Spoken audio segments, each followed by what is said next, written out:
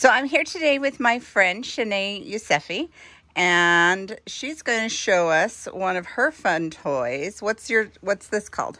This is a food dehydrator, and Where did you get your food dehydrator?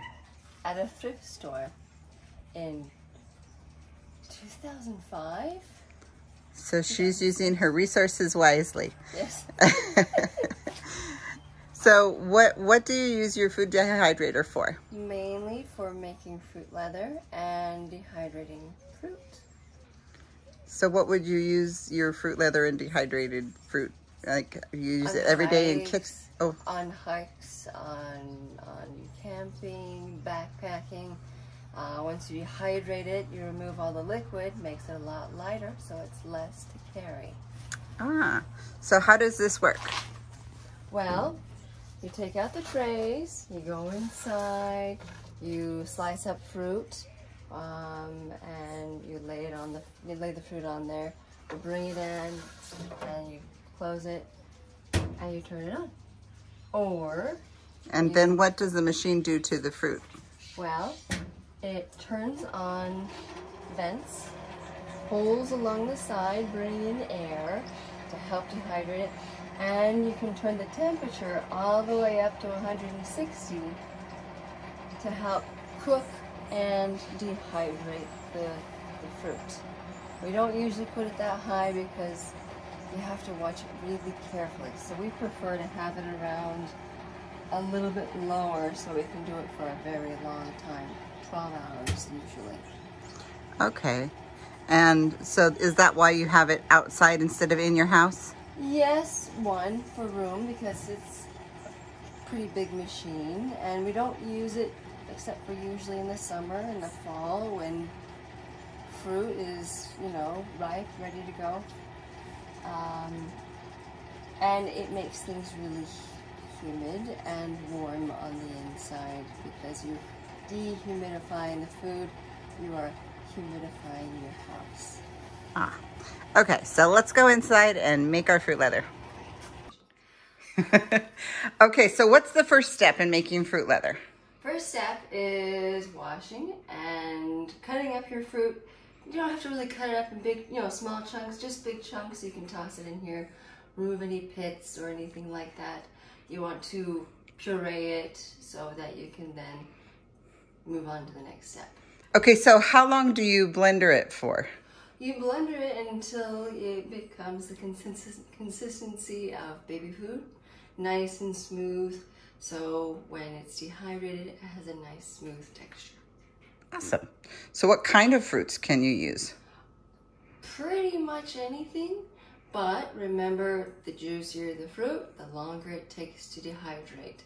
So if you're using nectarines, mangoes, strawberries, peaches, they may take less time than, say, some juicier berries or grapes.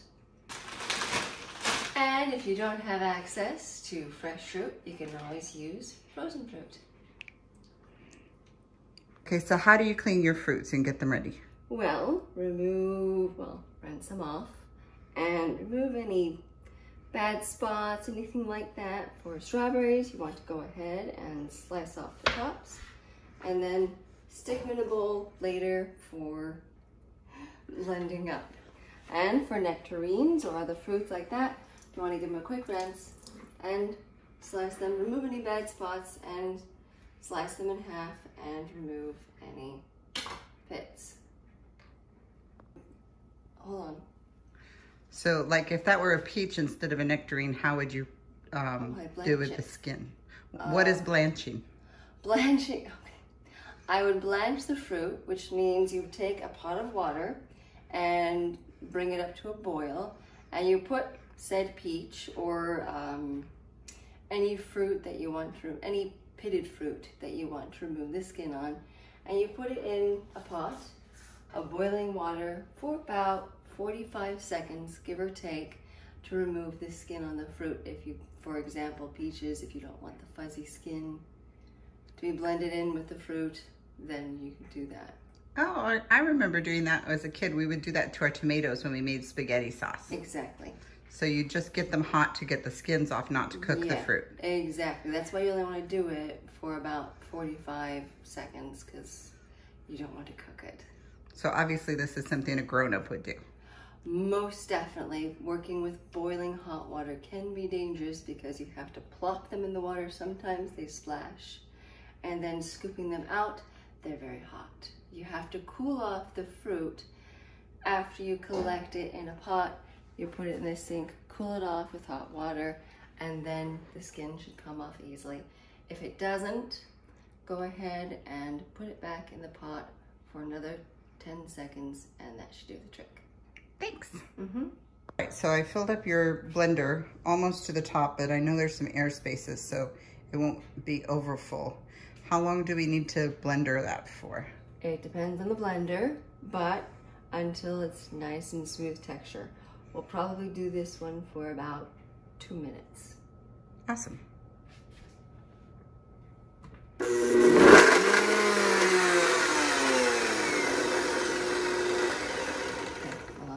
If it doesn't work because it's frozen too much, sometimes you have to let frozen fruit thaw a little bit or add a little bit of water. But any water you add, you are going to have to take back out. Or stick it in the microwave for a few seconds and... So, we're now going to stick this in the microwave. Okay, so we had to, wait, my finger was in the way. All right, so we microwaved the mango so it was softer and soupier. So now it should blender.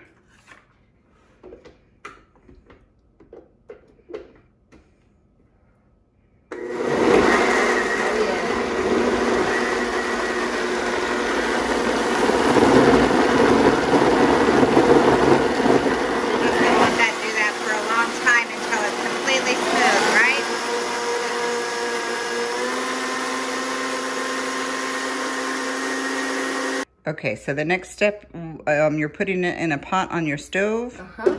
And why are you doing that? Just remove any extra, extra water, any extra juice, so you can start thickening it so it takes less time, and so you get a thicker fruit leather so it's not too thin. Okay, so now that you're putting it on the stove, you're adding what? Lemon juice, and just a little bit of lemon juice and sugar. I like to do, for 1 cup of puree fruit, I use 1/8 of a cup of sugar and 1 teaspoon of lemon juice. If you want to use more or less, it just, whatever you prefer. Okay, but, and just to show, the flame is on really super low. Yeah. You're not like trying to boil or cook your... No, otherwise you have to continuously stir it or you might burn it. Okay. And anything you add, spices or anything like that, once it's dehydrated, the flavor is going to be amplified. So go light on the spices. Awesome, thanks. All right, so we've got our fruit on the stove. You've added your sugar and you've added your lemon juice. So what does it look like when you first get started? So when you first get started, it should be pretty runny. If you look, it's just running off the spoon. It's just pretty drippy. Pretty drippy. And then this is the mango we started earlier. It's cooling down now. It's a lot thicker. It's holding onto the spoon better. Once it cools off, we'll move to the next step. So it's almost like cream of wheat or something like that. Yeah. If you don't have time to take it that far, that's fine. You just want it to be able to at least cling to the spoon so it's a thicker layer when we... And won't take as long to dry out. Exactly. Awesome. So so we turned up the heat, which is why we're stirring it constantly so it doesn't burn, correct? Correct. Awesome.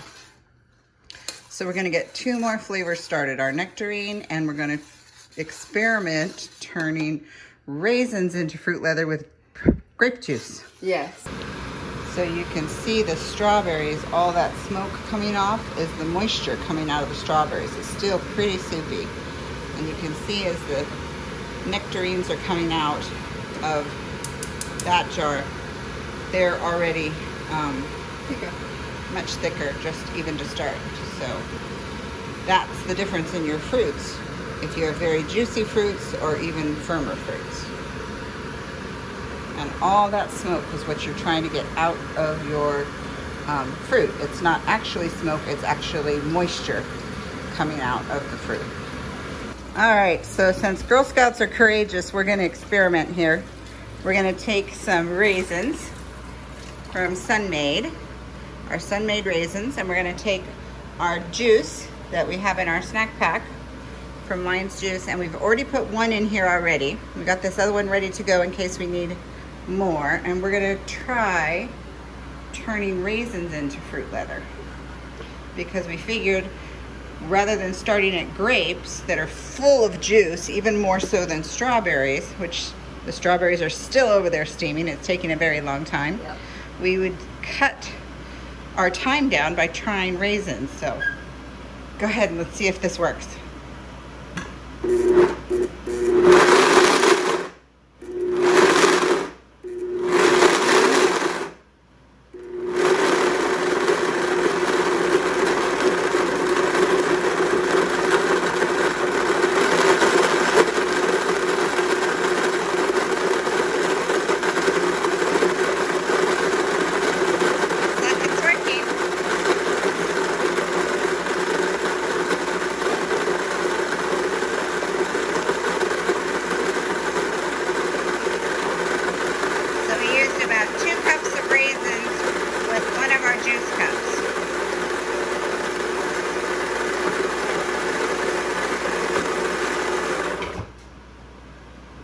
Okay, so this is what we ended up with. It's very, very thick. Like, try tipping it over again.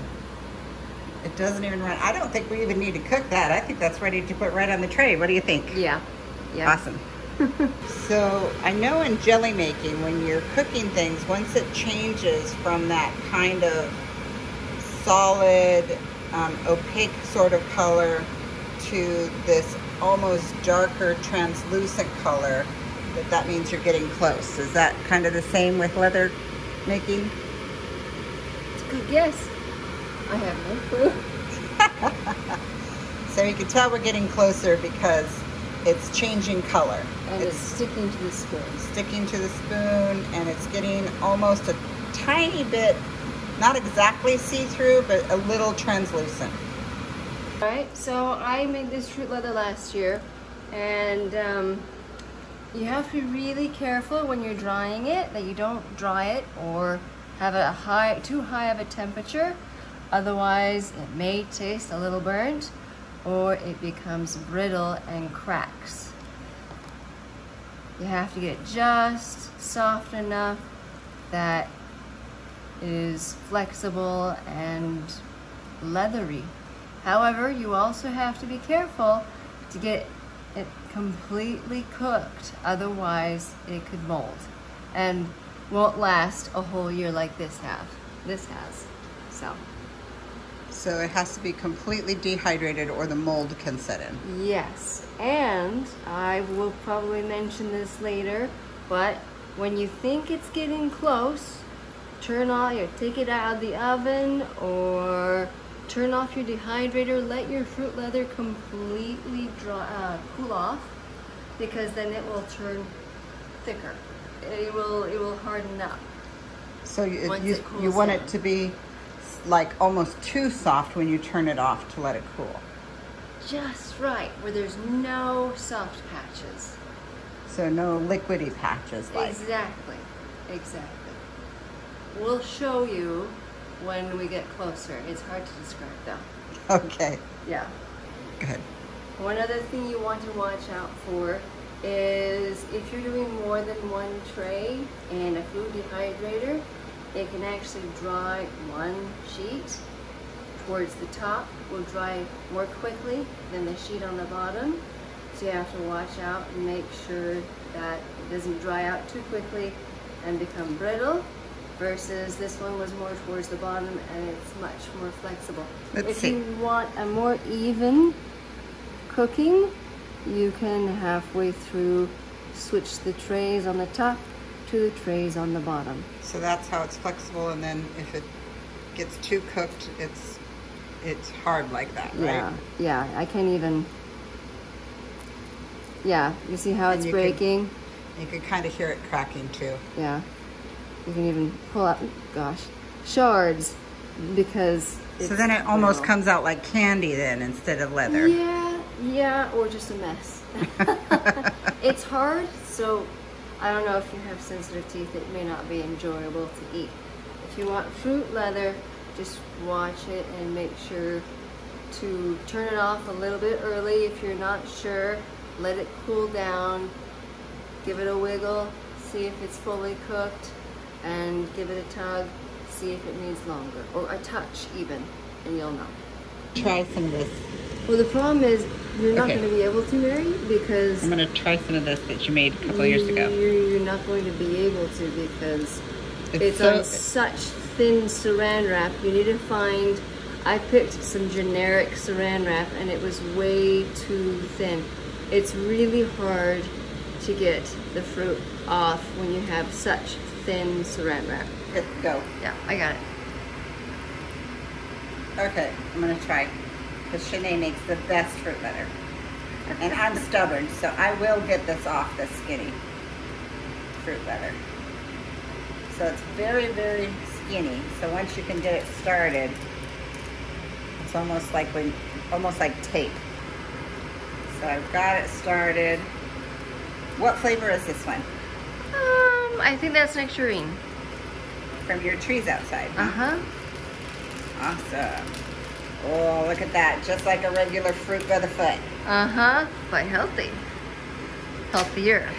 Oh, got some plastic still on there. Okay, let's see. We'll test taste it. Mmm. Delicious. So now you can see with the strawberries, it's almost right down to the bottom of the pot. It has reduced so much. It was like almost this high of the pot when it started. And then all that water came out of the strawberries, and now it's just maybe an inch left on the bottom of the pot is our strawberry pulp. That's how much water came out of our strawberries. So since they were very, very juicy, we have a very little amount of strawberries left in the pot, where the nectarines weren't quite as juicy, and they're almost done, and they're still at least a good 2 inches, you can see on that spoon from that spot on the left-hand side, deep when it's dehydrating, because it didn't have quite as much water to come out. And it's almost ready. It hasn't gotten to the gloppy stage yet, but it's getting very close. You want it to kind of, instead of having that drizzle, you want it to get to where it like glops into clumps. It's almost there. And you can see the strawberry, it doesn't really drizzle, it more like glops, like clumps.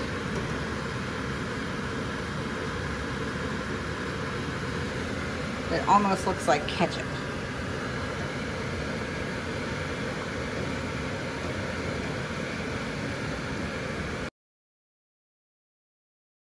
This is after we have finished thickening and then cooling all of the fruit puree.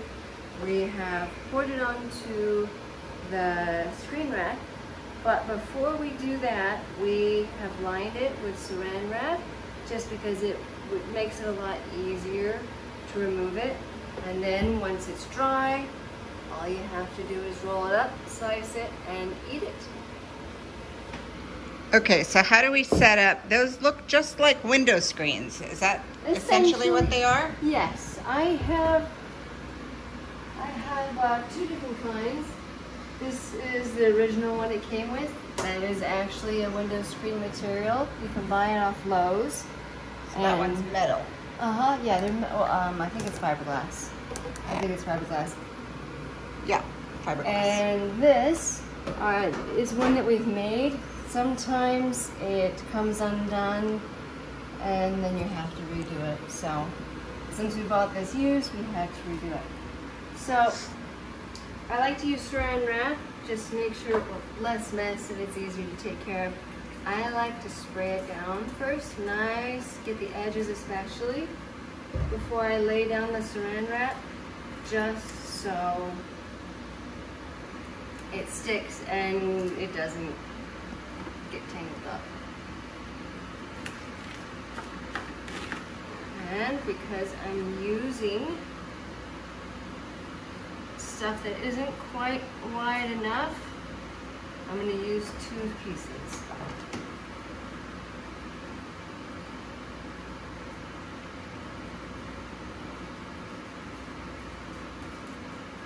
If you can tell, I like to make sure and that it's touching the metal edges, because that's going to help it not get stuck to itself.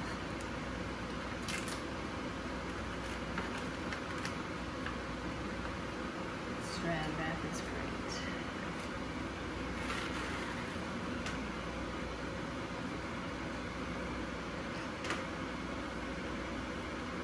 Moosh is going to do your dishes. Yes, he is.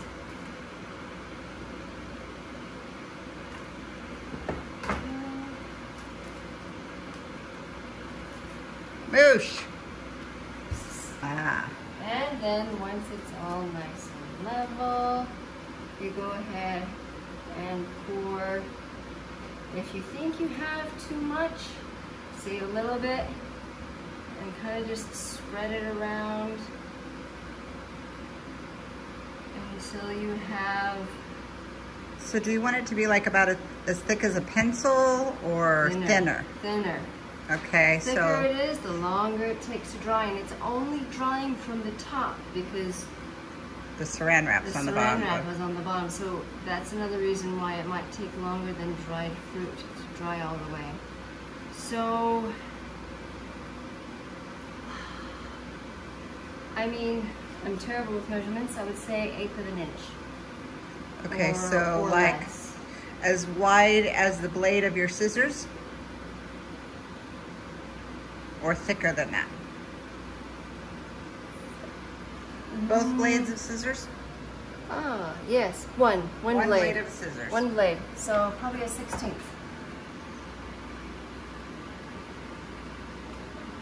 And then, depending on your consistency of your puree, you can shake it. Kind of get it to go all around.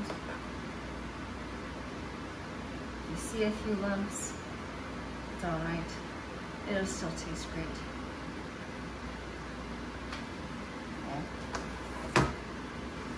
And just keep working it around, or using a spatula or something, just so you can get it to just the right thickness. And it depends how brave you are, you can try this too.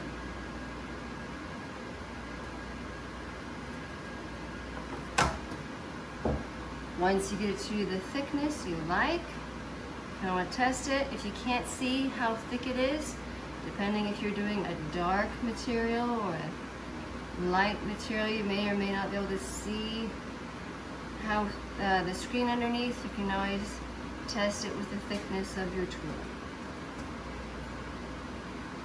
If you still see a few chunks, that's okay. It'll still taste great.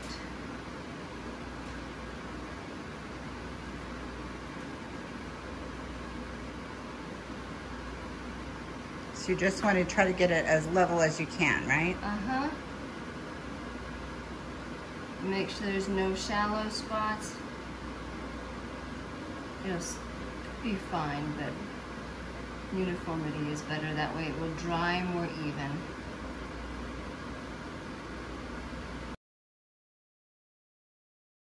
Okay, so you finished with the strawberry. Yes, and I realized at first I was going to put all of it on, but then I decided hold off and see how far I get. If you look, I can hold this sideways.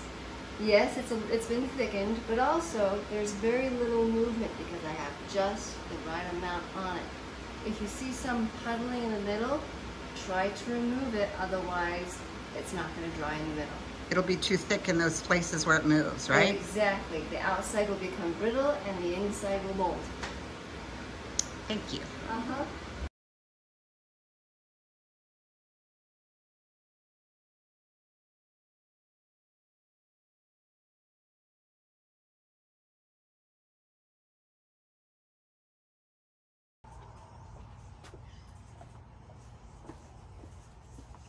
So let's see your tray. That's the nectarine, right? Yep, nectarine.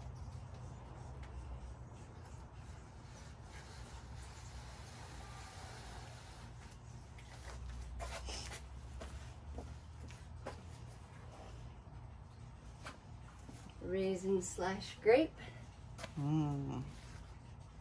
Were you going to put that one at the bottom? There.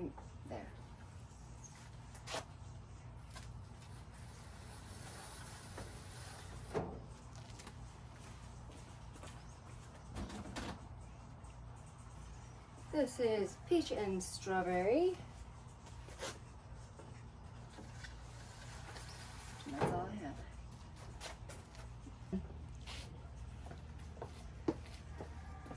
Mango. And there's one more strawberry. So for a closer look at the dehydrator, it has the nozzle that sets the temperature. It also sets the speed of the air. And you can see inside all those little holes on the ledges. That's where the air comes out and it will circulate through these trays to dry the fruit leather. Last one, strawberry. So what temperature and how long do you need to leave the fruit leather in here, Shanae? Well, I would go around 120 and I would check it in, I'm not sure, about 6 hours, and rotate if necessary and go from there. Awesome. Thank you so much. I can't wait to see our fruit leather tomorrow.